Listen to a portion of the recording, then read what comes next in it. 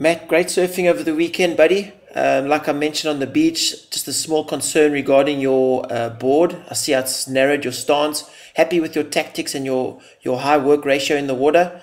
Here we're going into a steep bottom turn. Classic bottom turn. More vertical into the pocket and releasing the tail. I see a lot of your turns being very similar. Great look down over there. Then you go back into your cutback, good rebound.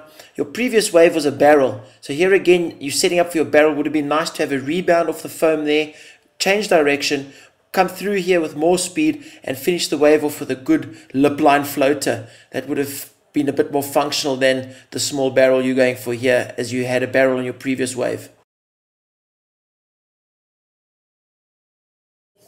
The narrower stance isn't really allowing you to release the tail as much as you used to. I can see a good bottom turn there, more vertical up approaching the lip. There you're kind of turning just below the lip. There might have been a funny bump on the wave. But there again, looking for you to throw the tail out the top of the wave and then good look down out of that turn.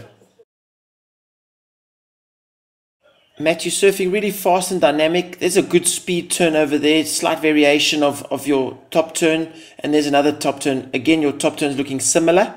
Here's the speed turn, a good drive off the back foot. The other alternative was to come around that over that section with a nice floater.